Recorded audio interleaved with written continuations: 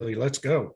Okay. Well, welcome to the Energizing America podcast, where we talk all things energy and why we need it in our business, in our lives, in our communities. Excited to sit down with David Blackmon this morning and discuss energy and especially the oil and gas industry and renewables. And David, I understand you do a lot of writing for Forbes and other folks. Why don't you tell us a little bit about who you are? Yeah, I'm an energy contributor for Forbes on their website. Have been doing that for about 10 years now. Before that, I'd written at various other publications. I've been writing about energy for 35 years.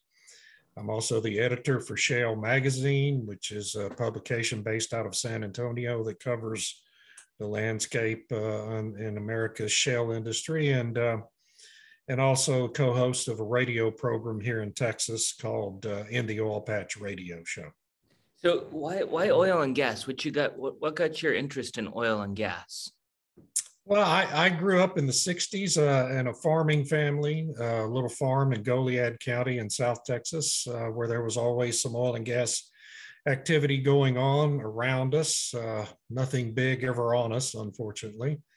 And it was always something I was very interested in and fascinated with. I worked in the oil field as a roughneck during 2 summers in my college years, and so got an understanding of how things work. The hard work that's involved, and when I got out of college, my first job was with Coastal States Oil and Gas, run by Oscar White, a famous oil man. And I spent my whole career in the industry, 40 years, and kind of semi-retired in 2016, but, I'm still doing some consulting and a lot of writing about it. So as you've been doing these radio programs, which I've listened into a few, and I've read a lot of your writings and followed you on LinkedIn for a while, or is there something that has really stuck out to you in 2022, a change in the industry compared to when you got your start in the industry several years back?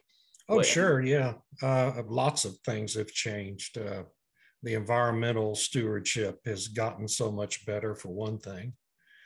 The industry makes more of an effort to effectively communicate about itself than it used to, and that's a wonderful change. They're still not very good at it, but getting better all the time.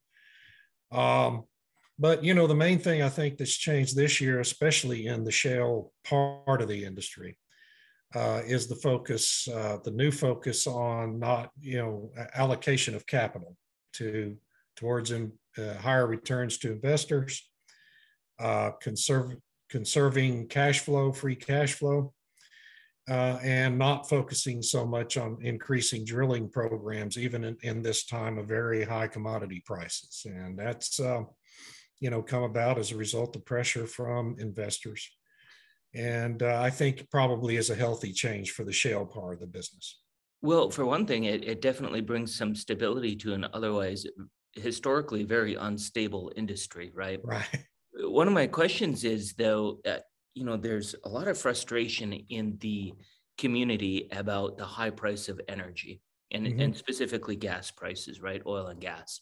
And we had Pete Stauber on our Energizing America podcast, and he sits on the energy subcommittee in the House of Representatives. He's a Northern Minnesota congressman. And we tried to pin down what is behind the high oil and gas price. And you've kind of touched on this a little bit now, and especially in your writings, but you're talking about returns to shareholders. And in the media, what we read about is greedy big oil companies who are, it's like there's been a disconnect as to who these greedy big oil companies are, as though there's a CEO sitting somewhere profiting every time Devon Energy has $1.6 billion in free cash flow in Q1 of 2022. The public thinks, well, clearly the Devon CEO just bought another mansion on some island somewhere.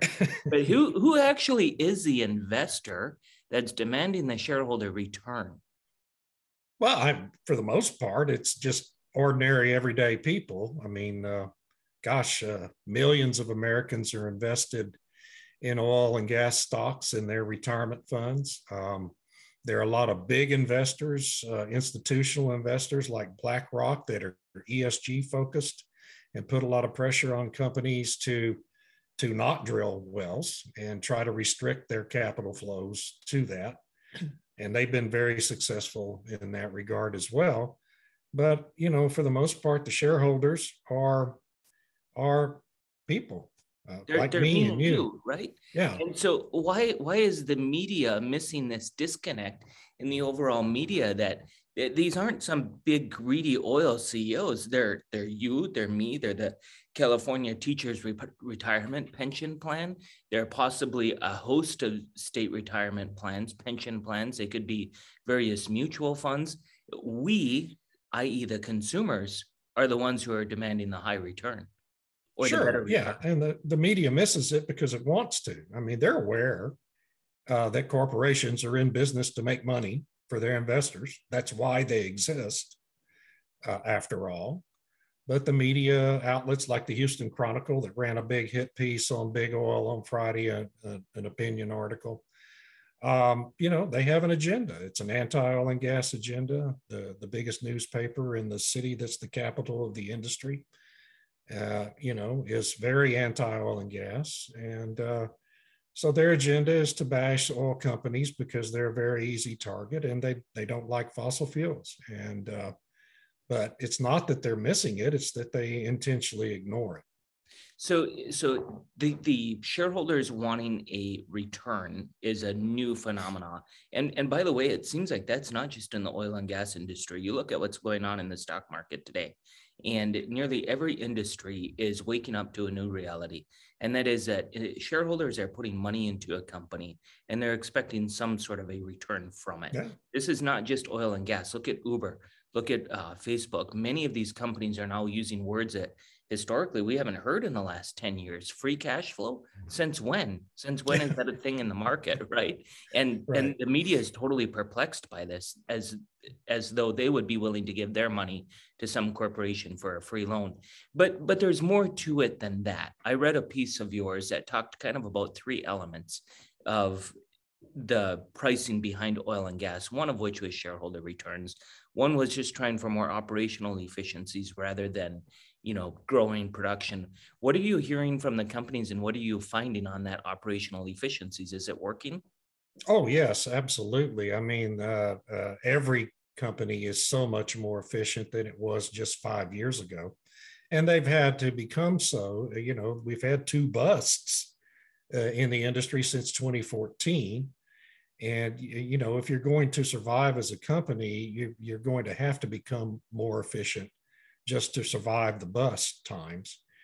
And so, yeah, and their returns on every well, the amount of product they're able to recover has become so much better over the last 5 or 6 years.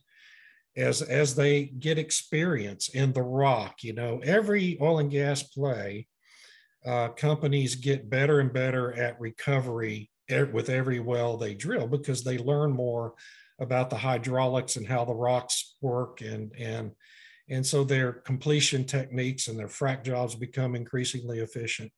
And that's what we've seen in the shale industry, just as we've seen in every previous oil and gas play for the last 160 years.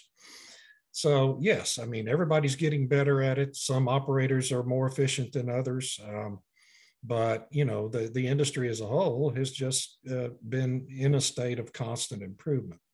And to that Another end, thing yeah, that's really limiting what they can do is access to both resources and talent. As supply chains get messed up, and they're having a hard time finding people to work in the industry. So there's a lot of limiting factors right now. And to that end, even the efficiencies in the oil patch, you think about in the Bakken, in North Dakota, I remember the very first well I worked on, we had over $1 million in the electrical work as a contractor on building this facility, over $1 million. That same exact pad in today's pricing would be under just around $100,000 for the same amount of work. There's been some serious efficiencies and better planning and so on that's went into that. When you talk about the supply chain disruptions and the shortage of labor, is there a solution to that? What are we going to do about that in our industry? Well, I mean, there's a solution over time. You hope that the supply chain issue gets resolved over time, although what's happening in China with all the lockdowns in the Shanghai province, are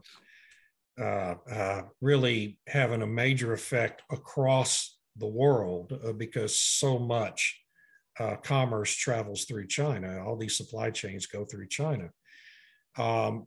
Hopefully that will ease over time, and that problem will resolve itself. But the talent issue, is one of, I think, going to be a more lingering thing for the industry, just because it has such a bad reputation with the public, which is, undeserved, but it's just part of, it's one of the outcomes of the industry being so bad at communicating and telling its own story. And, I just think that there's going to be a lingering issue in the industry now in terms of being able to find talent to go to work. Because it is hard work. I tell you, the jobs in the field on a frac crew and, even the truck driving jobs in the oil patch are very hard, intensive labor that a lot of people simply don't want to do in this country anymore. And so it's going to be an ongoing problem, I think, for the industry. I agree. I think back in, at some point, hard work was on the premise a good thing. And the blue collar workforce was rewarded for that. There was a pride in that, lacing up your boots and going to it. That pride has been diminished over time with the increased pressure on go to school, go to college, no matter what you do, go to college. And then it's compounded in our industry, because now you're not only putting on your boots and lacing it up, which is not highly respected, but you're going into this disrespected industry of oil and gas. At the same time, the people that are disrespecting that industry are using their privilege to drive to work, fly on vacation, heat their homes, do all kinds of things that they've missed the connection that wouldn't occur if we didn't have this amazing industry that we have. Yeah. What are you hearing from as you're reading and writing and talking with industry folks? This talent pool has had some serious pressure on their cost of labor. And producers continue to kind of hammer this home that we need better cost efficiencies. How do we marry this cost efficiency with the increasing cost of labor? Because frankly, that's one way we can attract talent to the oil field is through money. The other way we can do it is through respect, right? But you can only do each one of those so much that incrementally we have to do better. So as cash returns improve for oil companies, and as things continue to recover in the shale plays, are we starting to see service providers be able to increase their costs? Well, I think to some extent, but, another big factor is the lack of stability. As I mentioned earlier, we've had two big busts in just 7 years in this industry in which hundreds of thousands of workers were laid off. And it's like at some companies, it's the first thing they do. At many companies, the first thing they do is cut headcount. And so when you're an oil field worker, let's say in the Bakken or the Permian Basin, and yes, they're high paying jobs and they're good jobs, but if you've been laid off twice in 7 years and been out of work for more than a year at a time, both times, are you really going to want to come back into that industry and give it a third shot? I'm not really so sure that I would. If I was those folks, I'd be looking for something else to do. And so that's a problem for this industry that it itself has played a big role in creating. And I think it deserves some criticism for that, always being so anxious to slash headcounts as a first measure rather than a last resort. And that's particularly true, I think, of service companies. So, I'm a big fan of the oil and gas industry, but I do get a little critical of them in some respects. But I also think, though, getting back to what we were talking about earlier with the better returns and better efficiencies and more stability, that this focus on returning capital to investors rather than just dramatically ramping up drilling programs like the shale business has done in the past, I think that's going to have an effect of making the valleys more shallow and making the highs less high, right? It's going to smooth the industry out if they will stick with that strategy for the long term. And I think that over time will allay a lot of the fears for workers coming back into the industry. I hope that's how it works anyway. Well, we certainly have seen it within our business as far as being able to provide a more stable environment for our employees. And, the COVID crash was a big one-off. Oh, yeah. But it was nonetheless a crash, right? We definitely had to reduce headcount, but we had learned from the 2014 crash to be very careful about right-sizing our business, for the clients, knowing that at any point the producers could slash. Yeah, one of the things I really wish we could discuss in the industry is how the service providers could do a better job for the producers, in the sense of, hey, let's establish a deep relationship where we're going to just even out production. We're going to even out crews. We don't need to do these wild 72, 80-hour work weeks just to keep up with this month's production, only next month to have your production fall off. 3 months later, you're calling me, asking me for 2 more crews, and you're upset that I don't have 2 more crews. Right. And by the way, you're only willing to pay $45 an hour for a man that is strapping up his boots and leaving his family for 3 months. Yeah. That doesn't work in today's world. And there is a massive shortage of workers countrywide. So if we want to do a better job, I think it requires both the service providers and the oil field producers to come to the table, like we're doing with some of our clients in Houston next week, and sit down and discuss, like, how can we both do better, right? It's not always about, company A's bid this month is $10,000 cheaper than company B, therefore I'm going to use company A. You may find that if you develop a relationship and use company A and can guarantee a solid set of work for the next 12 months, like some of our producers are starting to do, you could actually save a lot of money and get some of that additional efficiencies.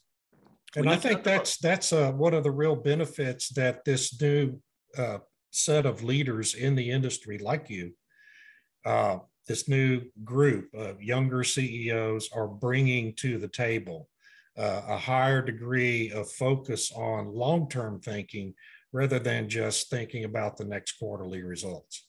And that's a tremendous benefit to the industry. Well, and I think we owe it to the American public, because it's a piece of the negative connotation behind the oil and gas industry.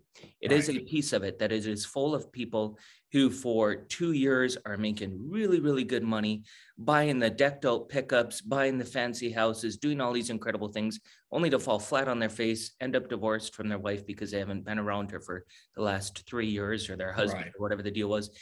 That's part of this negative connotation in our industry that we have to do a better job of overcoming. I think you hit on the third item of the high oil and gas prices is the lack of investment in the oil and gas industry, and the unwillingness of CEOs to, just because a commodity price is up, to go after these additional drilling activity. Do you see now today oil being over $110 a barrel, or maybe it's not quite there, it's approaching? I know it kind of dove last night again. Right. Yeah. But do you expect that drilling activity to increase? I'm curious where industry is going to go this year. Yeah, I mean, I think it continues to just very slowly rise over time. It's been a slow progression. We're not going to ever again, I don't think, see rig counts like 1,900 active rigs like we had in 2013 and 2014. But we're over 700 in the United States. I think over 750 now active drilling rigs. And I just think that, it will just continue to rise very slowly for the rest of this year. As long as prices stay relatively high. If the price should fall back into the $60 and $70 range, then I think companies will adjust just like they always do, and probably slow down their drilling programs to some extent. But it would take a fall back into the 40s and 30s for, to really put us back into another bust. And the market is so undersupplied right now globally. It's just really, even with a recession, it's hard to see prices going down to that level anytime soon. And I just think I think we're in for $100 plus oil prices for a period of years because of the lack of investment over the past 5 or 6 years. Well, I think back in the last 10 years, the difference today and the demand requirements today and the supply constraints of today, if this would have been 10 years ago, the amount of activity, it would be unprecedented. Oh, It'd be so yeah, crazy in the oil patch. it would. But I think this feels right. This feels good that the industry is being more responsible and more careful and more prudent as we go forward. You know, there's a lot of talk in the oil industry about ESG, environmental social governance, and this has really picked up a lot of activity over the last 2 years. I was at the Bakken conference earlier last year, and it was the number one topic. Just like 4 years, 5 years ago, the number one topic was pipelines. How are we going to move our oil more safely, right? And now the newest topic is this ESG. How are we doing as an industry with our ESG? Well, of course, whether you say it's better or worse, it depends on your perspective. I go back and forth on ESG. I mean, I think it's beneficial to some extent because it has encourage companies to really take a strong look at their emissions, at controlling emissions and cleaning up their operations, finding leaks and fixing them, and all those sorts of things. But the ESG investor bunch has become incredibly abusive and influential with all the capital they control. And they're the main reason why we've had a $500 billion lack of investment in finding new reserves since 2015. And that's why we have $100 oil. So, and we're going to have $100 oil because it'll take a decade to make up that lack of investment. I think it's a public benefit just to the extent it cleans up all the leaks and diminishes emissions. But it's a public detriment because it's largely responsible for the inflation we're seeing in the United States. Every good that goes to market is carried by trucks and trains that run on diesel and ships that run on diesel. And so that's a big factor in our out of control inflation problem. And the ESG investment firms like BlackRock are largely responsible for that. And so I think there needs to be a reckoning between this industry and those investor groups. And there needs to be a shift in the paradigm away from this effort to keep it in the ground, because the world still wants oil and gas and is going to want oil and gas for many decades to come. And we're going to need it, and we're going to need to be able to produce it, and that requires capital. So it's a mixed bag to me overall. I agree. There's pieces of it that I love. The social piece of it, oh boy, put me on a panel and let's talk about. And the governance too. I think the governance piece of it's good too. Yeah. Yeah, I with Congressman Stauber, I told him last week on my podcast, over $13 million of wages paid. And when those W-2s came off the printer, many of them were 6 digits. You want a social impact on a community, start with poverty. You're talking about Carlsbad, New Mexico, where you have folks who've immigrated into the area who are desperate for a solid income. What a great start for them. What a way to transform an entire community, which eventually becomes a whole state, to the point that the capital of the state hates the industry, but relies on it for over 70% of its overall federal fund, right? So socially, we can have a really, really solid, good conversation. And I think the ESG, the S&G part, it has allowed the industry to highlight the positives of that. Yeah. And now the industry needs to take this environmental piece and really talk about what we're doing as an environmental piece as well. We can do it way better than everybody around the world. So if you're going to have the environmental conversation and you're saying we have to do better as an industry, then your only option is to say, I don't believe in this enough that I'm not going to use it. Yeah. Because there's only so many places you can get it, right? So if you truly believe in the environmental impact, you ought to be getting it from the place that can do it the best. And that is right here in our own country. Under our current administration and under the current rules and regulations, there is no place better to do it than right here. So no, you have 2 choices. Either say I'm done, or I believe in the American producers. And that feels like that's where the industry needs to come to a reckoning with these investors. That, sure, we all want to do it right, but we are doing it right. Look at the comparables and we have producers who spend over $100,000 a week simply on environmental compliance for a very small field, just to do leak detection. Every week, that's what they're doing. 8 years ago, 10 years ago, we didn't hear about leak detection. Nobody cared about it. The flaring was out of control. We have made massive strides in the environmental. At what point is the ESG community going to say, we're there? Are they ever going to? Well, they're not ever going to. And that's the thing companies have to understand is you have to be careful how you communicate all of this out and how you invest in it, because no amount of improvements or investments in renewables, ExxonMobil just got slammed again by the Houston Chronicle for reinvesting $30 billion in its own stock, right? And the line that was used was, well, hey, why didn't you take that 30 billion and invest it in wind and solar and, stuff like that? Well, because they're a corporation and they're in business to make a profit. And they've committed 15 billion in just 3 years to renewable investments, but that's not enough now, okay? And it's never going to be enough. And so you have to take the good with the bad where ESG is concerned, and you should be, improving what you do every day. But you just have to recognize that if you're expecting to get credit from these people, you're never going to get credit for what you do, and it just doesn't matter how much you do. It just doesn't. Right. So if we as an industry talk in a more energized sense, there's a lot of oil and gas has its own subset of industry standards, its own set of corporations.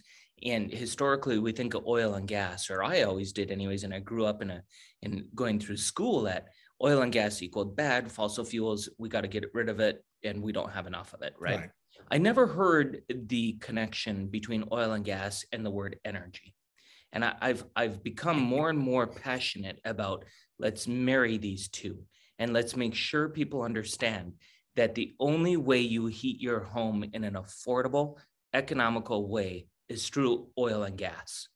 We can't rely on long-term. You wrote an article in Forbes talking about the capacity of our grid. We can't do it without oil and gas. Well, no, I mean, natural gas alone is 40% of electricity generation in the United States, nationally. And so what are you going to do to replace that? You're not going to replace that with windmills and solar panels. They're very limited. They're very low energy density forms of energy generation. You'd have to cover the whole states of Nevada and Utah to power the state of California with solar panels. And that would only work when the sun is shining, right? Yeah, and it only works 8 hours a day, and the batteries only give you X amount of time for backup. And so what we saw in Texas during that big freeze event last year was wind and solar were the first two forms of energy that fell off the grid immediately, right? Because when it gets too cold or it gets too hot, the efficiency of those forms of energy goes down dramatically. So they're worthless in an emergency, but just for daily generation, they're extremely limited. And we've spent trillions of dollars in subsidies for those industries in this century, and they still are generating less than 4% of our national electricity in this country. It's crazy. And I mean, they have a place as part of a well-managed grid. But they have to be well managed and properly used. And unfortunately, grid managers around this country are trying to pretend they can be baseload, and they can't be baseload. So when you're in Texas, and you were very close to the freeze that occurred a year and a half, 2 years ago. When that occurred, have you seen a shift? You talked about the Houston Chronicle. I'm getting the sense they still haven't embraced the reality of this situation. But what about the community? Have fellow Texans? Oh, sure. Yeah. In the community. I mean, people understand. And in my neighborhood, I live in a little subdivision with less than 30 houses, but every homeowner understands. I mean, in our little community, I think there's 28 houses here. 6 of them bought natural gas generators after that big freeze, and one house installed solar, which I think rooftop solar is fine. And if you have the battery backup, that can get you through a couple of days. And so that's all good. We looked at it too. But yeah, I mean, people are definitely waking up and having a better understanding of why the grid failed, despite the best efforts of the Texas medias to pretend it was all a natural gas problem.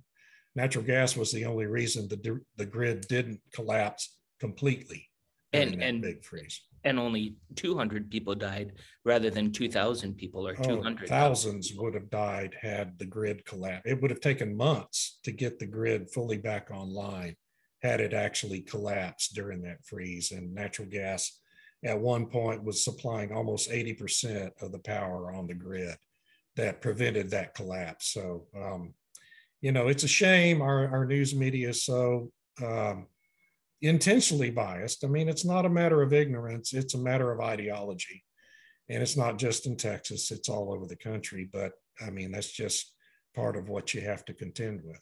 Well, and I think, David, we're seeing this across everything. There's these extremes in every which way. We were having a family meeting over the weekend, and we were talking about extremes that, when things go poorly, we want to think of all there's just extremes everywhere. I actually have solar on my home. I have solar at my business. It accounts for about 50 to 70% of my production and my energy consumption on a good sunny day in northern Minnesota. It's great. It will never, ever account for 100% of mine because we live in an area that it can't keep up. So I'm acknowledging that. I did the math homework. It made a lot of sense. On we went. But there's this extreme, like all in or all out. Everything is that way. And I worry that, even as commentators in the industry and as professionals, we have to do a better job of acknowledging that, like you just did, solar and wind may have a place. Oil and gas may have a place. Nuclear probably has a place. Right. It all has to be managed right. Right. Yeah. Let's think strategically. I think I read in that article of yours that you're of the opinion that, as a general rule, our electrical grid is pretty well stretched. It is, yeah, all over the country. We've got problems in Texas, but I mean, California has much bigger problems than we have. The Midwest grid manager was quoted in the Wall Street Journal just yesterday, talking about the fact that he doesn't believe they're going to have enough capacity to get through the summer without some problems with rolling blackouts. And the Northeast is a incredible mess, in large part because the state of New York has blocked the building of pipelines to take natural gas to the New England states. So at one point in January, the New England grid, 24% of the power generation on the grid in New England was being provided by fuel oil, which it produces even more carbon emissions than coal plants do, okay? Because they can't get natural gas from 200 miles away in the Marcellus Shale. So it's just a incredible mess due to stupid politics, dumb energy policy, and the whole country is becoming, we're in real danger, I think, of becoming a second world nation because of this. If we don't stop this madness and build more natural gas power, our energy sector is going to be an incredible problem for decades to come. So how much of this energy crisis that we're in, and we might not, if we're not in the industry, we probably don't feel like we're in an energy crisis. We probably don't like spending $100 to fill our SUV up at the gas pump, right? But we're not probably making the marriage yet. This is speaking to the larger energy crisis. And I feel strongly we're in an energy crisis. It's coming. We definitely are, yeah. And so how much of that is because of the political environment versus a social environment, which I don't know how much we can impact? What are we going to do? It's all, it's all interrelated. The social environment influences the politicians. The best virtue signal that a politician has today is, I'm in favor of wind and solar. And so any bill that comes across their desk that's going to spend $100 billion on new solar and wind subsidies, they're for it. Electric vehicles, they're for it. And the easiest industry to attack is oil and gas. And so, that's what these politicians do. So social media and the social climate has a real impact on the political space. And unfortunately, we elect people with no courage to do the right thing. And so we're in an energy crisis today. It's not as bad in the US as it is in Europe yet, but it will be. And folks, it just takes a while for the public to wake up to that, unfortunately. Well, Congressman Staubert was quoted as saying that we lack the willpower, the political willpower, to have the conversation about energy in America. And I think that's pretty well true, but it starts because the education of the American people is lacking. And if they can't use what's going on in Europe as a real life example of what could happen right here in their own country, we're in a world of hurt. But when we hear about President Biden talking about Build Back Better and the electrification of the future, and we just talked about how our grid is already stretched, where is the conversation about where that additional grid supply is going to come from? It's totally missing. Yeah, it's missing. And again, it's all because of the pressures from social media and the news media at large. When you're a member of Congress and you know that if you say anything positive about real energy, about the oil and gas industry, you're going to get a hit piece in the Washington Post, or you're going to get a bad 2-minute segment on CNN that night. You're going to be very reluctant to do that. But when you go out there and make a big speech, you go to the Ford electric vehicle plant and say, "Oh, look at what Ford's doing. Isn't it great?" You're going to get a good media day. Well, even if you're a Republican, you're going to be a lot more inclined to go to that Ford plant and do a little virtue signaling. And it's just, it all gets missed because of that. And I'm not sure if it can be reversed, quite honestly, because of what you mentioned earlier, the lack of education about energy and the way our kids are really indoctrinated in our public schools these days. It's a big question if it can be done, but I'm going to die trying. And me too. we're doing some things like even at Westcom that we have we call it a monthly solar education class. And we're very upfront about it. We do solar installs in the Twin Ports. We put it up on the board. We got our solar production and we talk very openly about it, that this is a great way to reduce some of your energy costs and your reliance on fossil fuels, but it will not replace fossil fuels. We don't lie about that. We go to the local elementary school here in a couple of weeks and we talk about solar with them and its place in the energy world. And I think we can at least try as an industry. When you're out trying to publicize some of these things that you're researching and finding, is it hard to find publications to have your voice heard? Not for me, but it's I know it is for many people.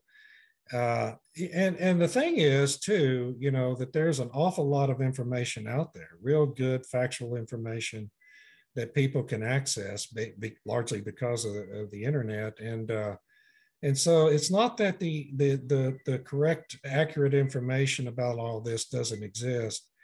It's about the fact that so few people know about it. And I think that's what we have to try to figure out how to do is get to a critical mass in our country of people who understand what the situation related to energy really is.